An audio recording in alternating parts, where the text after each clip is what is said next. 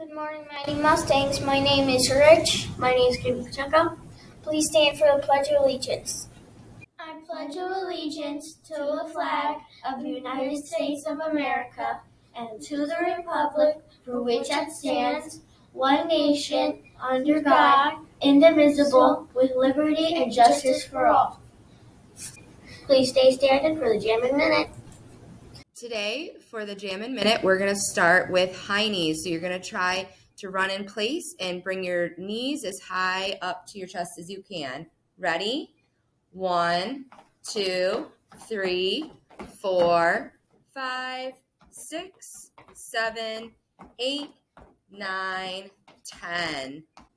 Next, we are going to do butt kickers. You're going to try to kick your bottom with your heels as you run in place. Ready?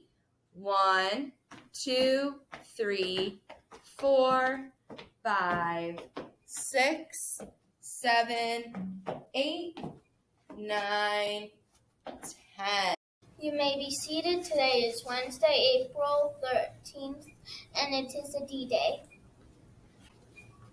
We had 2 birthdays yesterday, Naomi Dekai and Malia Maron, and we have 2 birthdays today, Raquel Rodriguez Hernandez and Prezon Simmons.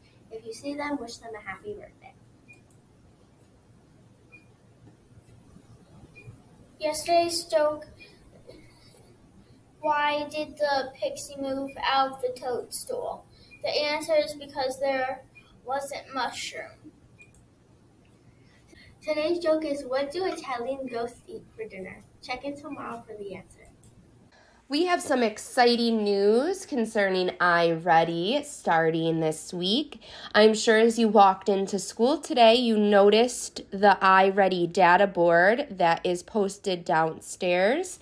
It is a colorful board that has lots of pink and yellow circles on it. This board shows students that for the month of March had 10, 20, or 30 lessons completed in iReady. So we are going to be looking at the end of April to move those students up the board towards 100 and add students that have received 10 lessons this month. So work hard on your iReady to get your name on that board.